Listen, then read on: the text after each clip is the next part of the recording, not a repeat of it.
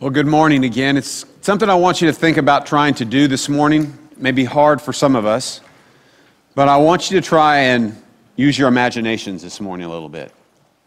I want you to kind of immerse yourself in the text we're about to read and see yourself in the story as one of the participants. Because it's a very powerful image of what's taking place here. And I know we call it Palm Sunday, and we've all heard, many of us have heard this message before, some never before, but I want us to really think about the text today. And just as you hear the words read, just if you have to close your eyes, some of us have to do that, and just imagine yourself in first century Palestine. This will be really hard. Imagine it being very warm and hot and dry. That might be hard. That would be hard for us right now because it is not hot nor dry, right? But imagine that and understand that in that setting of all that's going on, the Messiah comes. So let's go ahead and take a look at Luke 19, verses 28 through 40. If you would, follow with me in your copy of God's Word. If you are able, would you stand with me at this time as we look in Luke chapter 19, verses 28 through 40. Everybody a chance to find it in their copy of God's Word here.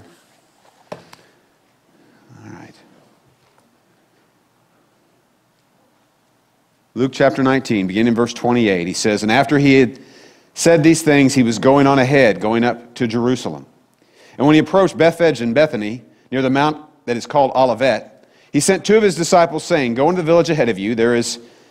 And as you enter, you will find a colt tied on which no one has ever sat. Untie it and bring it here. If anyone asks you, why are you untying it, you shall say, the Lord has need of it.' So those who were sent away went and found just as he had told them.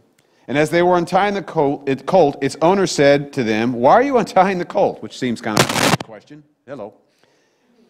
They said, "The Lord has need of it." And they brought it to Jesus, and they threw their coats on the colt and put Jesus on it.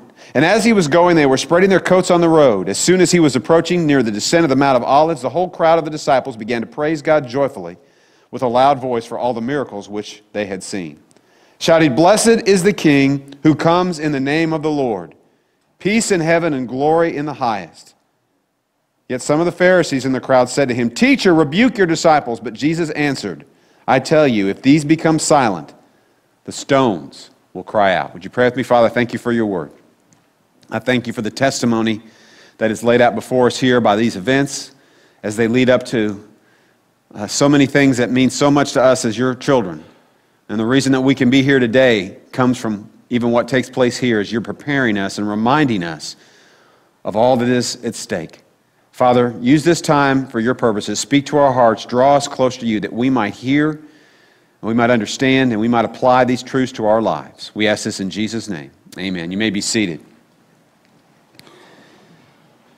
So as I said, you're in this large crowd. People are beginning to gather for the Passover celebration that will be the next week, and that's why there's so many people in Jerusalem. And Jerusalem is a large city compared to most, but it was not built to handle the crowds that are coming, because they're coming from all over Israel to worship and to be a part of the Passover celebration. And as they're coming together, there's kind of this buzz in the air. There's excitement that Jesus is going to be there, and there's some thoughts about Jesus. Some people are excited that Jesus is going to be there because they've heard that maybe Jesus is the one. Jesus is the Messiah. Jesus is the one we've been waiting for. He's the one we've been seeking. He's the King. He's everything we dream for. Finally we'll be free of Roman rule. He's going to take care of us and lead us to where we need to be and become the great nation we were. That's what was in the minds probably of many people that were gathering. Others was thinking, this Jesus is just one of those, he's just some teacher. He really doesn't know what he's talking about. He's maybe a little bit crazy. And others just had no idea. They'd heard the name Jesus. They'd heard the stories of the miracles. They'd heard about all these things that he had done. They were curious. They wanted to see him. And so they all gathered together, this crowd in mass.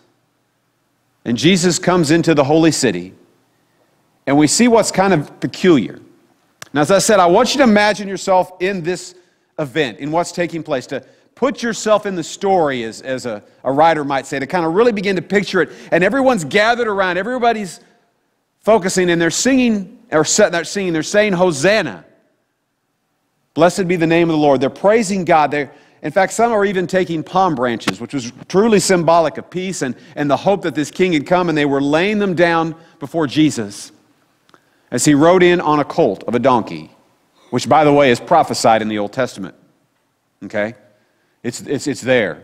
over 700 years before this happens. What's going to take place is prophesied. And he enters Jerusalem and he comes in and they're all excited. And they believe that, they have all these thoughts about what the Messiah might be or who he might be and what this could mean to them. And yet we know the rest of the story. As they're screaming and shouting, Hosanna in the highest, some of those same voices, those same people that will shout Hosanna, will later shout, crucify him! Give us Barabbas! Their hearts will turn. They will no longer focus on the Jesus whom at this time they worship. Their hearts will instead turn towards themselves.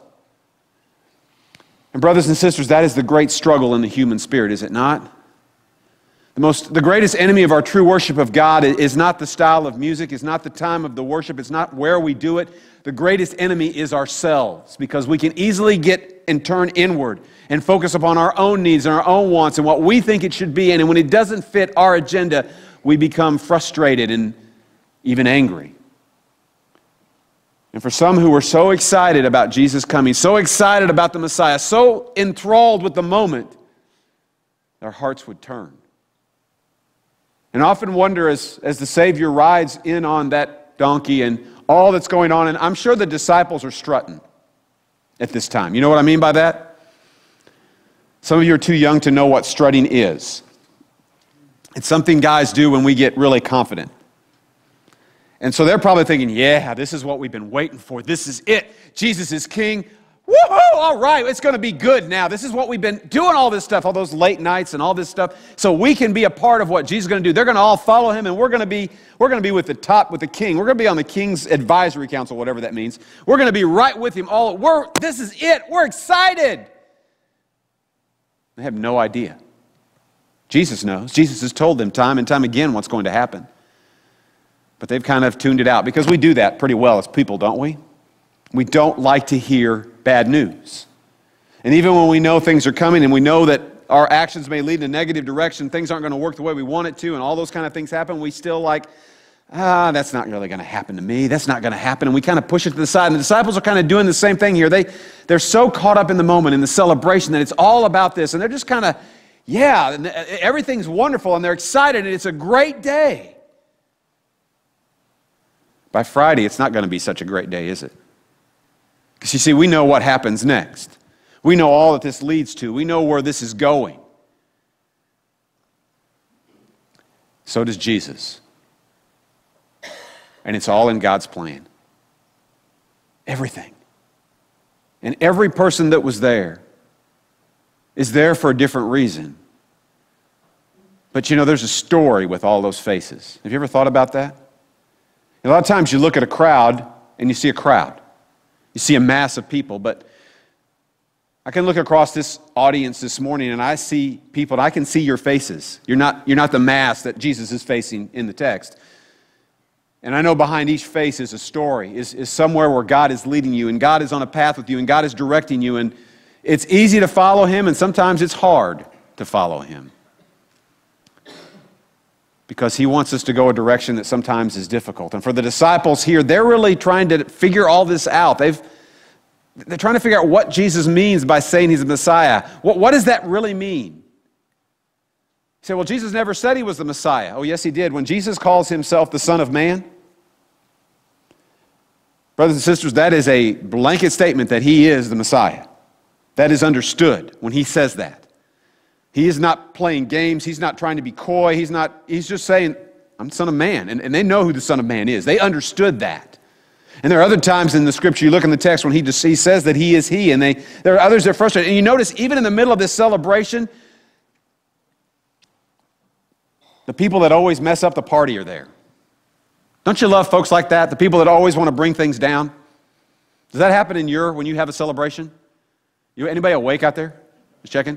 You've got everything going on, you've got everybody together, and then somebody brings a kind of an attitude that is negative into the situation. And so we have in the middle of this great celebration, we have the Pharisees at the end there. They say, teacher, rebuke your disciples. Tell them to be quiet. They shouldn't be saying these things, because these guys understand what these people are saying. It's not veiled. They are declaring Jesus to be the Messiah. They are declaring him to be the one that is promised. He is the Messiah, and they may not fully understand all that means yet, but they are simply declaring it. And the Pharisees say, tell them to be quiet. And what does Jesus say? They can be quiet, but you know what will happen? Rocks are going to cry out. Nature will rejoice. It will proclaim the truth of who I am. Now, there's a lot in that thought. I just want to kind of camp here for just a moment to help you and I understand who we are as followers of Christ and what our role is in this great picture, in this grand adventure we call life. Because ultimately what our role is, if we're followers of Christ, is we will be those who will praise His name forever in His presence in heaven. And a lot of you say, well, I don't sing very well and my musical ability is limited. You know, that's okay here, but in heaven you're not going to have to worry about that.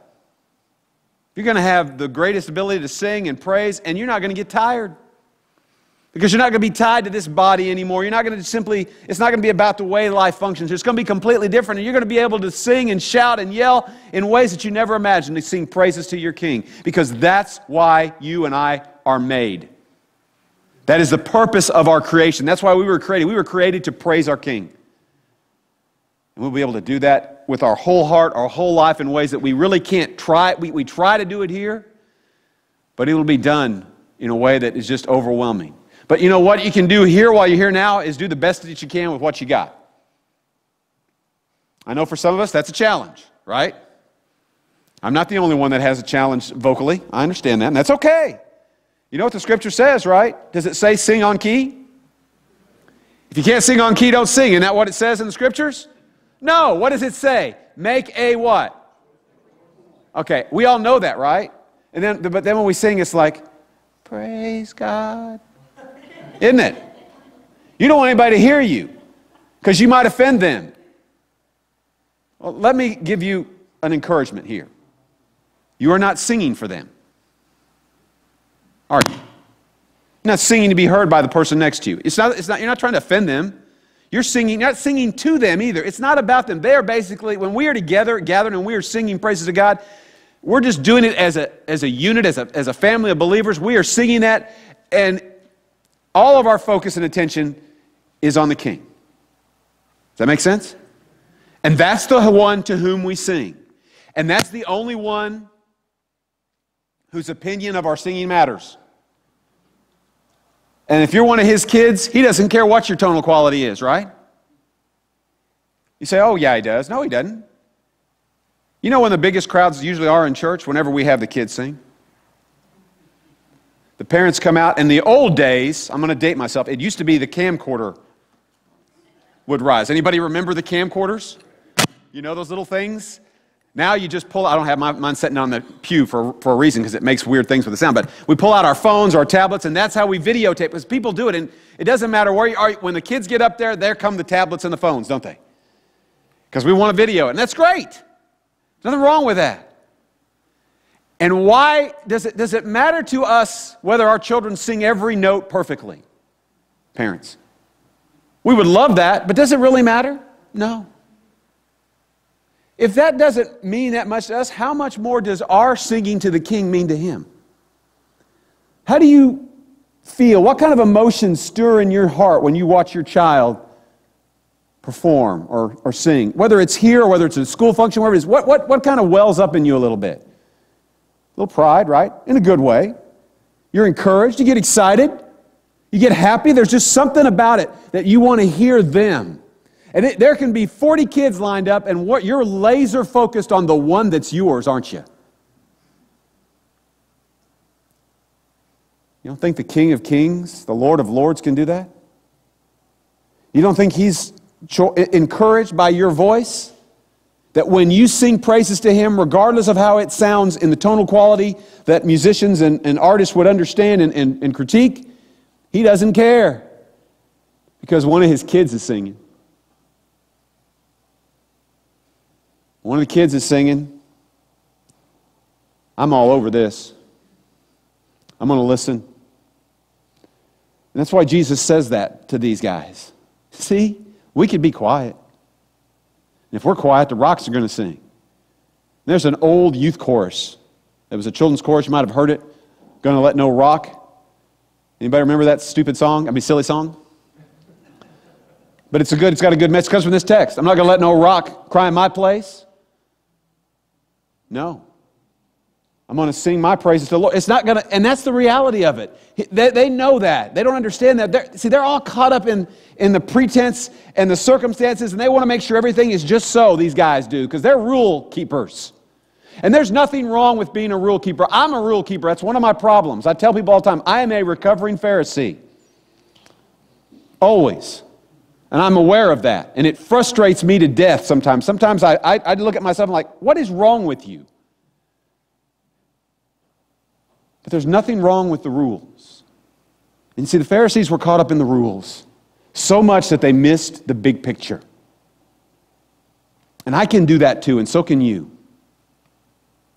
They didn't see what was going on. They didn't understand it. They had it pigeonholed into a certain thing that it had to be because it's always been that way. They almost were Baptist. That they missed it. And the disciples missed it, didn't they? I mean, they enjoyed the moment. I mean, it was cool walking around with the King of Kings. You know, everybody recognized who Jesus. Finally, we get our due. Finally, it's going to happen. It's going to be good from now on. Oh, yeah, right. They had no idea what was coming. But they're enjoying the moment. And Jesus is the only one who understands what's going on. He knows where this leads. And it leads to the cross. And all that will take place at the cross. All the horrors, all the pain, all the anguish, all the suffering, all that will take place at the cross. Because the cross reminds us of something very, very important. The cross reminds us of how horrible our sin is. You know, sometimes my sin's not so bad because it's my sin, right? It's not as bad as everybody else's, right? I didn't do what the guys or girls in prison did, right? So I'm not that bad. One sin. One.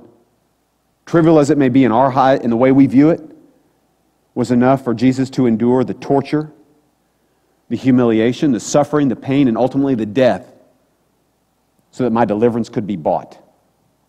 That's how serious the Creator of the universe takes sin. It is my sin and your sin that puts him on that cross. That cross should always remind us of what sin does. And the only way we can be delivered from it. There's no other path, there's no other way that, I can be good, I can go to church, I can do all these nice things, but all that does is just pad my resume and make me just as much a hell-bound person as it was before. The only thing that makes a difference between that path and the path that the Father has for me is when I trust Jesus. And because of what Jesus has done and what He has accomplished on the cross, then I have salvation. But it cost. The Scriptures teach a principle that is relived over and over again. The Scriptures say, without the shedding of blood, there is no forgiveness of sins. And it begins in the garden, you remember? After Adam and Eve sinned, when they ate of the tree that they were told not to, they had one thing to do. One thing! Did you get that? That's how many. One! And what did they do? The one thing they weren't supposed to. Does that not sound like us? That's what we do. You remember, you said, well, your kids, I remember as a child, my sisters, my parents would tell us as they'd, leave me in charge. That was scary. And they would leave me in charge and they said, don't do anything. They'd usually give us one or two rules, and we'd usually break at least one of them. Always. And that's what we do as people. And yet, God knows this. This isn't a surprise. He knows it's going to happen, and so He has a plan for our redemption. That plan is Jesus. And as He redeems us and gives us that hope, it's all about His purpose, His plans, His direction, and what He's trying to accomplish. And in the garden, after they sinned, what did they have to do? Well, remember what they said to God when God comes to the garden? What are they doing after they've sinned? Where are they at? You remember? Anybody remember that? You can look it up in Genesis later. Remember, they're hiding from God when He comes in the garden. He always comes to the garden in the cool of the day to talk to them and just spend time with Him. And what are they doing? They're hiding. They're hiding behind, and they've got fig leaves over them, and they're kind of covering themselves. And He goes, What are you doing this for? Well, we're naked. Who told you that? Long pause. Always a problem when there's a long pause, right? When we're asked a question that's never good. That means we're trying to think up or make up an answer. And then he goes, did you eat of that tree I told you not to? And of course, Adam, guys, classic, this is what we do, don't we? What does he do? He blames Eve. Well, but he doesn't just blame Eve. Here, listen to Genesis. This woman that you gave me, so he's not just blaming Eve, he's blaming God too. It's all your fault, not mine, because we don't take fault for anything, right? We can't take responsibility. You don't believe me? Look at politics. Nobody takes responsibility for anything. And that's a human thing. It's what we do. And even in that moment, they do that. And they end up being removed from the garden. Some saw that as cruel, but that was the greatest gift of mercy God could have ever done, because if they eat of the tree of life after they've eaten in disobedience, do you know what that means? There's no hope. We're in an eternal state of disobedience to God. We are forever separated from God. Forever. So he kicks them out of the garden to save them, to give them a chance. And then in order to clothe themselves, what do they have to do? Those cozy, fluffy little animals that were around them, everybody was happy. It was just, everybody's vegetarian. Yeah, all that ends. And they have to kill the animals to clothe themselves, to cover themselves. And that principle is there. Without the shedding of blood, there is no forgiveness of sins. Blood has to be shed. That should remind us how serious sin is. Just as the cross ultimately reminds us how serious sin is. That is the only way God could bring us back into a right relationship with Him, was to restore us, was to send His Son. And as Jesus comes down those streets in Jerusalem, those people don't even have a clue what's going on, but He knows exactly what awaits Him. He knows how it's going to turn. He knows how it's going to change. As He sees every face and knows every story, He realizes that those same people that sing Hosannas will want to kill Him. And you know what amazes me? At any moment, He could have stopped it. At any moment. The first time a Roman soldier takes that cat of nine tails and he's starting to wail back, and that first time it shreds the back of his skin and he feels that. You think getting hit with a switch is bad? Or the belt? It has no comparison to what he went through with just one stroke. Now in the movie they do 49. That's probably not true. That's a Jewish thing. The Jews were the ones that only did 49. They would do 50 minus 1. They would never do more than that. The Romans had no limit. In fact, many times the men that were flogged died in the flogging. They never made it to the cross. They died there on that post because those guys got into it. And they enjoyed what they did. And all Jesus had to do was say, I'm done. I can't do this, Father. It's too much. It's too much. Can't do it. It's not worth it. And you realize that that whole place could have been vaporized and everybody there would have been gone. But what did He do? He took every stroke. Every single one. He never, ever wavered. And then they bound Him up and they marched Him and made light of Him, and they humiliated Him, and they were cursing Him and saying things to Him. They were punching Him and doing all kinds of things that it really doesn't, we can see it in our minds. We can kind of grasp it in what we've seen dramatized out. All that humiliation is taking place, and every one of those, some of those same people were there. And now they were doing this.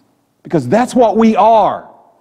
We are broken. We are depraved. We are lost. We are sinners apart from Jesus Christ. It's what we do. The one thing I do best is sin, and so do you. We can do that easy. That's a default position for us. And they went into it, and they were doing all those things because of their anger and their desire to destroy Him. And they thought they were doing what they needed to do to get out whatever it was that they were dealing with. And yet, Jesus takes it. Ultimately, they lay Him on a cross. Now, the first time a nail were to go into my wrist and pin me to a board, I'm done. How about you? I am done. You ever stepped on a nail? That's a nice little carpenter, roofing nail, whatever. Those hurt. Can you imagine these weren't the nice refined nails that we buy at the hardware store. They were very coarse, they were large, because they were to hold human weight and pin it. And a lot of people say, well, they never nailed here, because what happens here? This will shred. They have a spot between here. There's a spot in your wrist. The Romans were professionals at this. They knew exactly what they were doing. And they nailed that in there, and it just jammed it through. And they were good, and maybe a good guy could do it in 2 or 3 strikes. Big guy. You know how hard it is to hammer a nail into wood? Imagine going through bone and flesh. And the Savior took it. At any moment, He could have ended it. Never, ever forget that. And then they stretched Him out and they put that cross, they hung Him on that cross, and He hung there. As a displayed all out of humiliation, He's hanging there. As a reminder of His crimes, they even put a little sign over His head to mock Him. This is the one who's the King of the Jews. They were trying to mock Him, and the Jews got upset about the sign because have it say that it says, I believe in Matthew's gospel, where it says, have it says that He said, no, what we put, and they said, what is done is done. This is your King. Look at your King. And the Romans thought this was a pretty good deal. They were enjoying it. Some of the Jews were probably enjoying it because, well, the guy got his. Son of God, huh? Really? Really? And imagine the hurls and the insults and all that He went through. That all came from Palm Sunday. That all led up to that point. It was all culminated there. And He suffered. And He watched His friends abandon Him and leave Him. They cowered in fear. Many of them, most of them, we don't know, they didn't even show up. Except for one, whom He gives the responsibility to take care of his mother. That's it. The rest of them, where are they at? Where's Peter at with his sword? I'll be with you to the end. You remember that? Remember that? I'll follow you. I'll do no matter what. Others will leave you, Jesus, but I'm right with you. I can relate so much to Peter because I can be braggadocious sometimes and think I'm all that, and then I realize I'm pretty much like Peter. I'm kind of a wimp.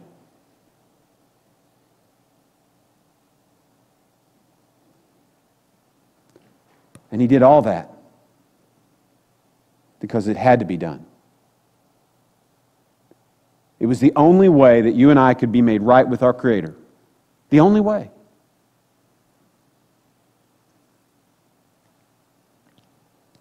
And after all those hours of suffering and all that pain and all the mockery and all the different things He went through, He finally gave it all up. You remember? It says it in the text. Cries out to God, and they get confused, think He's talking to Elijah. They don't, because then nobody can pay attention. It's windy out there, I guess. I don't know. It's gotten pretty rough out there. Because after that happened, what happened? You remember the sky got dark. It looked kind of bad. It looked like a storm was going to come in. It got kind of rough. Because the Creator was showing His disgust of the situation. Because His Son had now become my sin and yours. So He didn't just die a revolutionary's death. He died a sinner's death. That was my death and yours. That was my sin and yours. All the sins, all the horrible things that are done in humanity that they display on the evening news that we read about in the books, the things that have been done from the beginning of recorded human history to the end, all of that horror, all that junk in one moment is put on one man. The God-man, Jesus, the only one that can take it. He literally becomes sin for all of us. And I believe that was a far greater burden than the nails and the physical pain. I think that becoming sin and the separation from the Father in that moment was greater than anything else He endured. And He did it for me. And He did it for you. And He did it out of great love.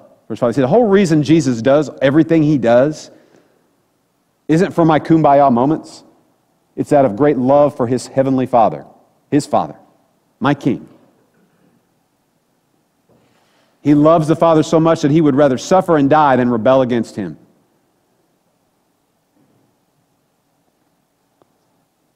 And then it happens.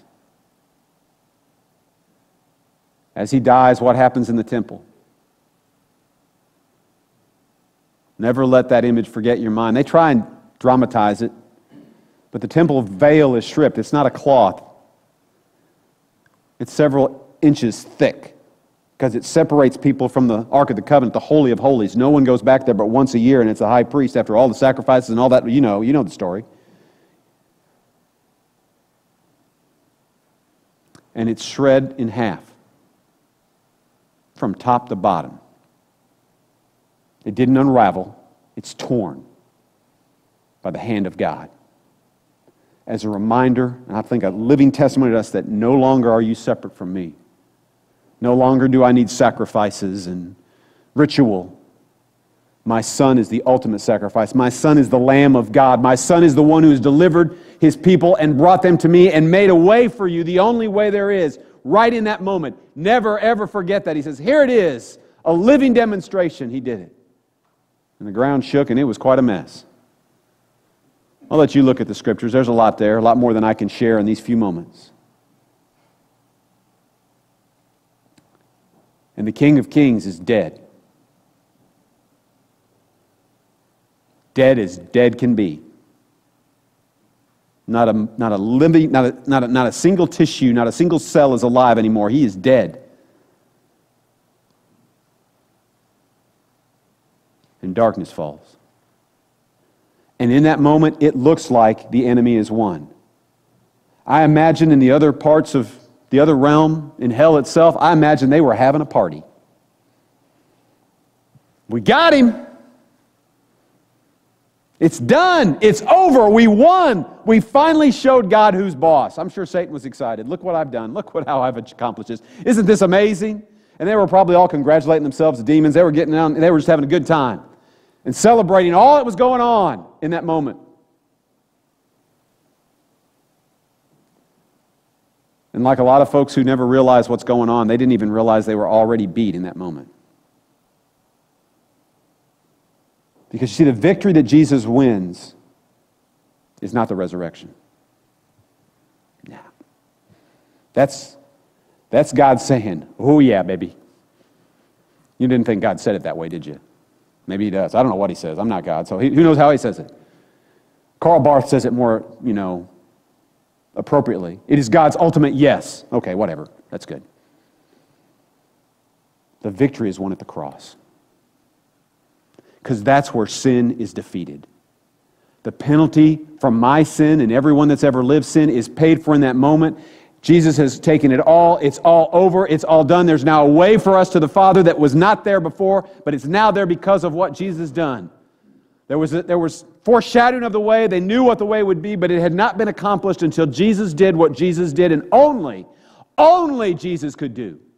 No one else can do what He did. And all those people in the crowd didn't get it, did they? And if we'd been there, we wouldn't have gotten it either. We got caught up in the moment like the disciples. And maybe if we'd been in the crowd at the trial, or the mock trials, as Pilate presented Him before the people and all the people started screaming out, crucify, maybe if we'd been in that crowd, we might have joined in. I don't know. I hope not, but you never know. We'd like to think, no, I'd have been the one that said, no, quit that, that's not right. Barabbas is the one that deserves to die. But mob rule is powerful. Mob rule can turn good people into dark people in their soul, can it not? We've seen it in our own land when it takes control and causes horrible things to happen, things that are inhumane, things that are sickening when the mob is in control.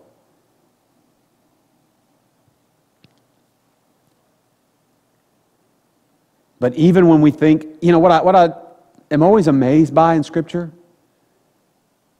that even when it looks like it's over, it's not. Now I'm going to leave you here. Because you know what next Sunday is. And what we celebrate next Sunday. And I want to let us celebrate that, but I want us to realize the cost of my sin and your sin. What it cost the Creator of the universe to redeem us, to make us right.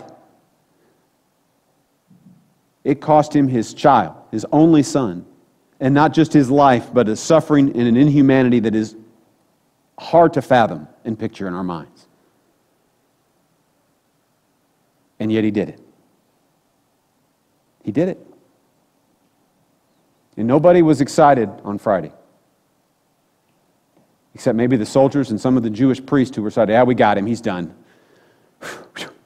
We can wash our hands of that, Jesus. It's over. This thing's done. This whole Jesus thing, we don't have to worry about it. It's all over. We won. It's over. Yay, right, it's over. That's what they were thinking.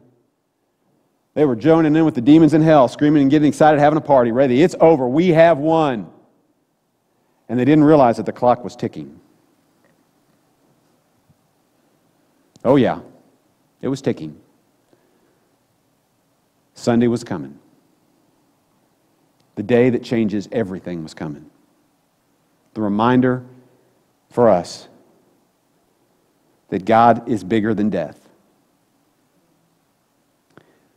Jesus has just shown us He's bigger than sin. But He's even bigger than death.